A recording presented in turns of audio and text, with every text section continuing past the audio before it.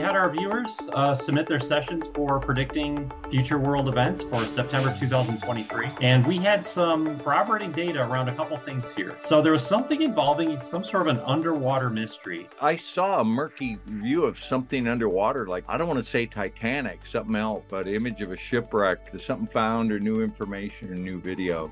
We also have our industrial incident potentially involving another train derailment or fire. Yeah, because I had like train fire here, but I had this sketch and it looked a little bit more like a factory or something. So yeah, it's just like all these buildings and structures, very industrial feeling, and these huge big black clouds come off it. I did have an AOL at the bottom. I thought, why am I getting stuff like this, you know, with these tower type things, you know, on like the anniversary of 911. So I thought it might be an AOL in, but it did feel very industrial, and I did have like train fire there.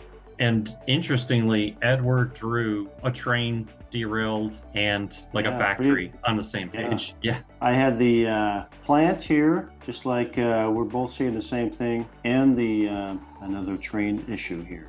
So yeah, man.